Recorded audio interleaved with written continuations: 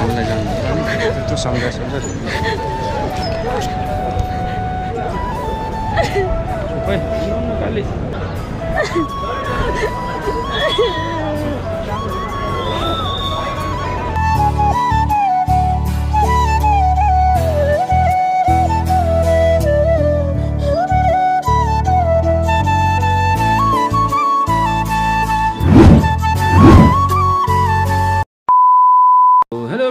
Darsan, namaste, welcome back to my channel and it's me your Jeevan Rai from Kathmandu. So आज चाहिँ मेरो काठमाडौँदेखि रोमानियाको लागि flight हुँदैछ है। सबै सामानहरु यहाँनिर प्याकअप भइसकेको छ गाइस है। टक्क ब्यागहरुमा अहिले चाहिँ तपाईको बिहानको 7:02 गइसक्यो रहेछ है। लेट्स सी अब यहाँबाट निस्क्यौं 8 बजे एयरपोर्ट इन्ट्री हुनुपर्ने छ है। अब यहाँ ट्याक्सीमा हामी चाँडै पुगिहाल्छौँ है। अब के गर्नु विदेश जाने दिन पनि आयो जीवन राईको है। अब मैले नाइट बसको सम्पूर्ण नाइट बसहरुको रिभ्यू ल्याउन सकिनँ, त्यसको लागि सरी भन्न चाहन्छु मेरो जेआर फ्यामिली मेम्बर्सहरुको लागि है। किनभने मलाई धेरै माया गरेर सपोर्ट गरिदिनु भएको थियो नाइट बसको ब्लग हालेदेखि है। बट मैले कति धेरै बसहरुको रिभ्यू ल्याउन सकिनँ र धेरै ठाउँहरु चाहिँ जान सकेको छैन। उक्त अधुरो कामहरु चाहिँ म अब टक्क पुनः नेपाल फर्किसकेपछि गरौँला है। जीवन राईको साथमै रहनु होला। धेरै माया गरिदिनु भएको थियो, यस्तो माया पाइरहेको थिएँ गाइज है।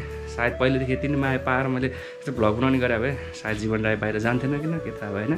सो केही छैन, अब एकलट घुमेर आउनु बाहिर पनि, बाहिरको माहौल पनि हेरौँ, 2-4 पैसा कमाएर आउँ, आफ्नो यसो फ्यामिलीहरूलाई अलिकति ग्रोथ गर्न केही हेल्प हुन्छ कि भन्ने आशले बाहिर जाँदैछु है। खुसी भएर त को जान सक्छ होइन, अब दुःख त भइहाल्छ नि मनमा, के गर्नु। ठिक छ, अब निस्किन्छौँ हामी, धेरै लेट नगरिकन है। अब यहाँ तल ठुल्बा ठुलो पनि हुन्छ, उहाँहरूसँग यसो अब बिदा लिएर अनि अब निस्किनु पर्ने हुन्छ। 7 भइसकेको छ, 8 बजे हामी छिर्नुपर्ने हुन्छ, टाइम धेरै छैन। अनि भाइ र बहिनी पनि एयरपोर्ट आउँदैछ है। सो लेट्स सी अब अगाडिको के हुन्छ। अब आजको मार्च 13 जीवन राईको लागि कस्तो दिन भन्ने कि खुसीको दिन भन्ने कि दुःखको दिन भन्ने आई डोन्ट नो, हजुरले मूल्याङ्कन गर्नु होला है त। सो हामी चाहिँ टक्क ठुल्मामी घरबाट बिदा लिएर 7:30 बजे भइसकेको छ। अब 15-20 मिनटमा हामी लगभग पुग्छ होला है एयरपोर्ट। हजुर 20 मिनटमा पुग्छ होला। नरुन भने त के के नगर्दा फेरि हुँदैन, राम्रोसँग बिदा गर्नुपर्छ खालि।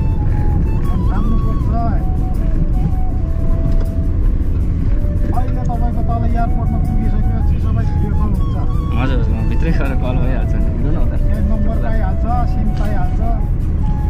सिम त रेडी छ, त्यो भाइले आउने बित्तिकै सिम दिन्छु अनि त्यहाँको त्यो अलिकति पैसा पनि दिन्छु भनेको छ कि, टेन्सन छैन। आफ्नै मान्छे छ, हामी आफ्नो मान्छे नहुने त बिचरा। हजुर पुगे हुन्छ है, कति दुःख गरेर के गरे हुन्छ। अब हाम्रो त्यहाँ भाइ रिसिभ गर्न आउँछ, टेन्सन छैन कि, टेन्सन नलिनु। अब चाहिँ राम्रोसँग बस्ने घरमा यसो हेर्ने बालबच्चाहरू। अब इक्जाम आउँदैछ, फाइनल इक्जाम, राम्रोसँग इक्जाम दिनु नि।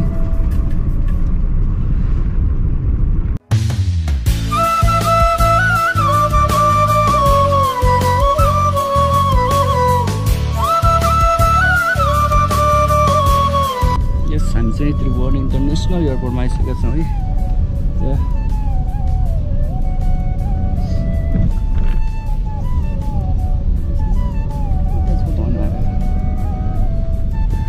सुन्नु आइहाल्छ नि त सँगै जानु त्यत्रो सँगै सबै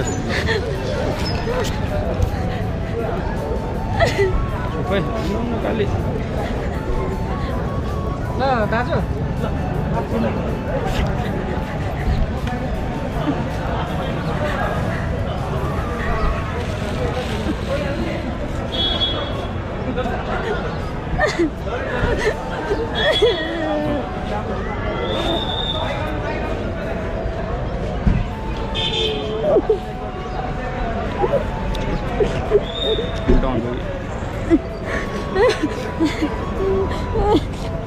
No.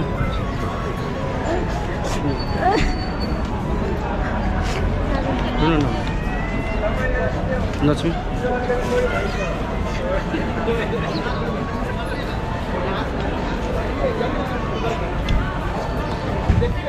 Photo give me how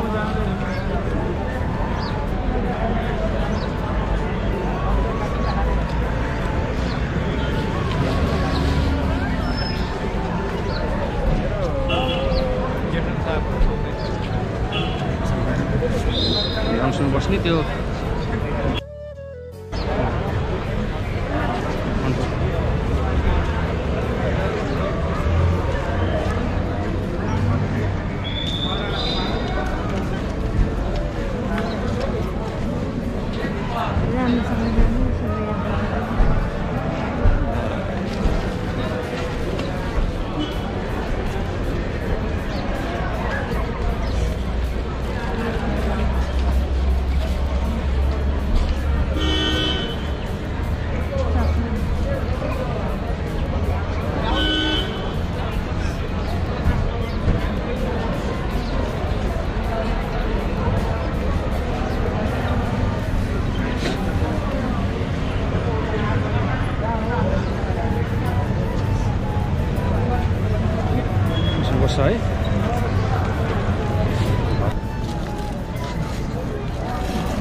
तिनचोटि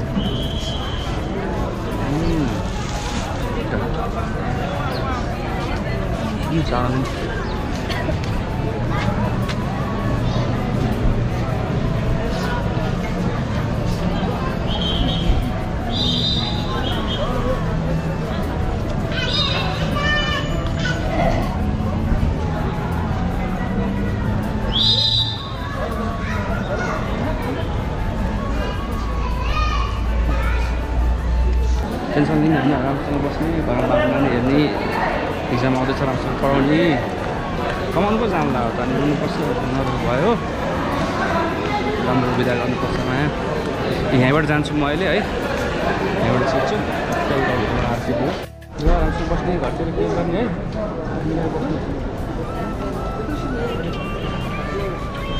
होइन तपाईँ सो अब यहाँबाट हामी चाहिँ प्रस्थान हुँदैछ है अब भित्र जाउँ त्यहाँबाट म चाहिँ इन्ट्री गर्नुपर्ने हुन्छ टाइम भइसकेको छ है सो हामी चाहिँ यहाँ वेटिङमा छौँ है अहिले 9 बजे हामी इन्ट्री भइसकेका छौँ भित्र अब एकछिन वेट गरौँ अब यहाँ के प्रोसेसिङहरू हुन्छ वेटिङ छ अब यो अनुगमनहरू के होला सबै सर्च होला डकुमेन्टहरू होइन सबै एकछिन बस्नुपर्ने हुन्छ ठ्याक्कै 9 बजे 2 मिनट गइसकेको छ त्यहाँ चाहिँ अब कति बेर बसिन्छ 12:20मा त उठ्ने अझ 3 घन्टा 20 मिनट त चोखै बाँकी छ गाइज टक्क लाएर अनि मसँग जानलाई यहाँनिर हाम्रो 2जना साथीहरू पनि भेट भइसकेको छ एकजना दाइ हुनुहुन्छ एकजना ब्रदर हुनुहुँदो रहेछ 2जना टक्क भेट भइसकेको छ अब बाँकी को छ आई डोन्ट नो है हाम्रो ग्रुपमा 14 जना छ भन्ने कुरो आएको छ बट अब लेट्स सी अहिले भेट भइहाल्ला नि एक ठाउँमा जाने भइसकेपछि हामी चाहिँ बोर्डिङ पास लिएर अब माथि जाँदैछौँ वेटिङमा गेट नम्बर 6बाट हाम्रो इन्ट्री हुने रहेछ है गाइज सो अब गेट नम्बर 6 को अगाडि गएर वेटिङ बस्नुपर्ने हुन्छ 12:20सम्मलाई त्यहीँ गइन्छ आनन्दले खाना ल्याएको कुराहरू मस्त खाइन्छ गाइज हामी चाहिँ वेटिङमा छौँ टक्क समोसा पकौडा पेप्सी आलु चिप्स टक्क यहाँ मलाई भाइले हाल्दै रहेछ है यो हामी खाँदैछौँ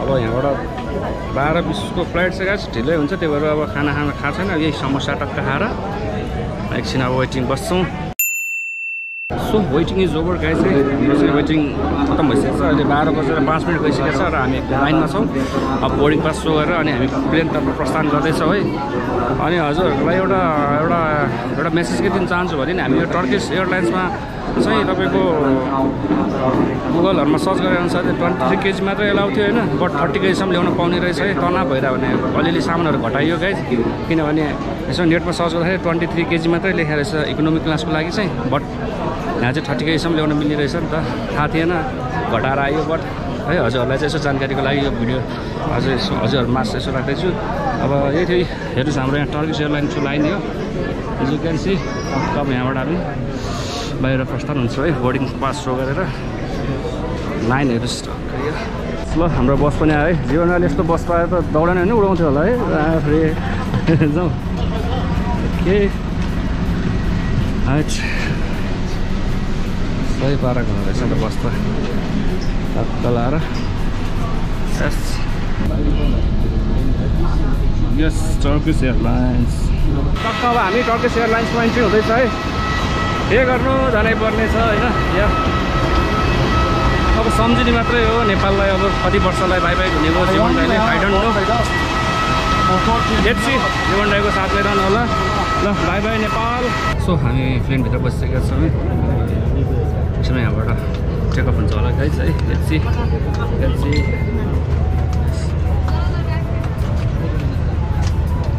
एकदम ठुलो हेभी ठुलो प्लेन रहेछ चाहिँ हामी चाहिँ 10K मेरो सिट नम्बर एन्ड देन हेर अहिले 12:24 गइसकेको छ हाम्रो नेपाल टाइम हामी चाहिँ अब रोमानियाको रातिको 8 बजे टाइममा पुगिन्छ भन्ने छ है अब नेपाली टाइम चाहिँ तपाईँको 12 बज्छ लगभग रे होइन रोमानिया पुग्दछौँ अब लेट्स सी अब कतिको 8 घन्टा त लगभग हामी हावामै हुन्छ माथि आकाशमै है यहाँबाट डाइरेक्ट हाम्रो टर्कीको लागि छ है टर्कीमा गएर 1.5 घन्टा जति त्यहाँ रेस्ट हुन्छ त्यसपछि अनि रोमानिया बुकारेस्ट ओके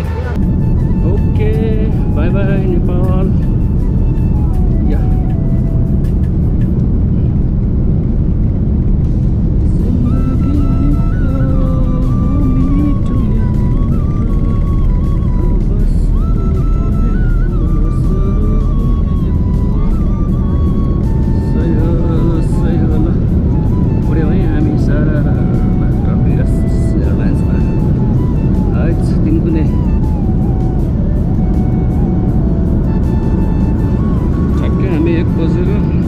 20 मिनटमा उड्यो है नेपाली टाइम अनुसार काठमाडौँबाट। रेट चाहिँ कति बजी पुग्छौँ हामी है 1 घन्टा बजी हिँडेको यार ल 1 घन्टामा टक्क हाम्रो यहाँ खाजा आइसकेको छ है। टक्क यो प्लेनै टल्केर केही नदिँदो रहेछ भने भ्यूहरू है ट्याक्कै खाने टल्किँदो रहेछ यो प्लेनको पङ्खा। एज यु क्यान सी टक्क हामीले चाहिँ अलिकति 1 घन्टापछि खानासाना खायौँ। त्यसपछि अनि 45 मिनट्सपछि ब्ल्याक टी या सो अहिले अब कति भयो 3:20 भनेपछि ट्याक्कै हिँडेको हामी 2 घन्टा भइसकेको छ है काठमाडौँ एयरपोर्टबाट। 8 घन्टाको यात्रा पो छ त हो अझै 6 घन्टा पुरै नेट बाँकी छ यार बाउ कहिले पुग्ने हो। सो हजुर सक्नुहुन्छ काठमाडौँमा टक्क अहिले 5:09 गइरहेछ। इस्तानबुलमा 2:24। अब हामी 4 घन्टा 2 मिनटमा हामी इस्तानबुल पुग्छौँ है। अनि अहिले हामी 11,583 मिटरको हाइटमा छौँ र 739 किलोमिटर पर आवरको स्पिडमा प्लेन दौडिरहेको छ है। हजुर हेर्न सक्नुहुन्छ हाम्रो फेरि नेक्स्ट खाजा आइसकेको छ है। अब हाम्रो यात्रा भनेको 2 घन्टा बाँकी छ। एज यु क्यान सी अहिले चाहिँ हाम्रो नेपाल टाइम अनुसार चाहिँ 7:07 गइसकेको छ है। बट अब यहाँको लोकल टाइम अनुसार हामी 4 बजेर कति मिनटमा पुग्छौँ अरे है। अघि यहाँ देखाउँदै थियो हामी 5 घन्टा 45 मिनटको यात्रा तय गरेर आइसकेका छौँ। 2 घन्टा 2 मिनट बाँकी छ है अब पुग्नलाई चाहिँ है। तैँले रेट चाहिँ टक्क अब नास्ता खाउँ। यो चाहिँ अब फाइनल एन्ड सेकेन्ड नास्ता होला हाम्रो होइन। हाम्रो नेपाली टाइम अनुसार अहिले 9 बज्नु लागेको छ है। यहाँको टाइम चाहिँ 6:09। अब 10 मिनटमा चाहिँ हामी टक्क ल्यान्डिङ गर्छौँ है। एज यु क्यान सी यस बादलको मुनि मुनि छिर्दैछौँ हामी टर्कीको राजधानी इस्तानबुलमा है त। या दामी दामी ल भ्यू बेलुका पख है। यो सब बादल हो क्या जो सेतो सेतो देखिरहेको। अब यही बादल मुनि हामी छिर्नुपर्ने हुन्छ है त। सही हो सही हो सही हो सही हो यो अन्त शैलीलाई हेर्नुहोस् रुवा जस्तो छ क्या रुवा रुवा। राइट दामी दामी भ्यू टर्किस एयरलाइन्सबाट ल छिर्यौँ हामी है बादलभित्र छिर्यौँ छिर्यो छिर्यो छिर्यो छिर्यो यस यस यस ओ माई गड नाइट्स। ल हामी टर्कीको राजधानी इस्तानबुल आइपुगिसकेका छौँ। घरहरू बिल्डिङहरू मस्त देखिरहेछ है। सही ल हाम्रो कस्तो रहेछ त यार हाइवेहरू पनि आमा जङ्गल रहेछ है मस्त। यतातिर पनि पहाडै पहाड जङ्गलै जङ्गलको सहर पो रहेछ त ल इस्तानबुल पनि। अन्डरग्राउन्ड बाटो पनि रहेछ त्यहाँ। कत्रो हाइवे हो नि त। आयो ल एयरपोर्ट आइपुग्यो प्लेन देखियो ल सर हामी चाहिँ चक्क ल्यान्डिङ गऱ्यौँ है। अब चाहिँ इस्तानबुल एयरपोर्टमा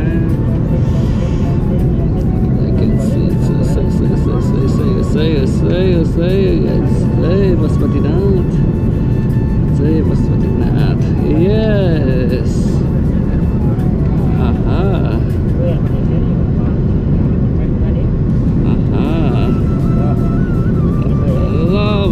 अब अझै छ छैन छुयो बल्ल छुयो छुयो छुयो छुयो छुयो छुयो यस यस।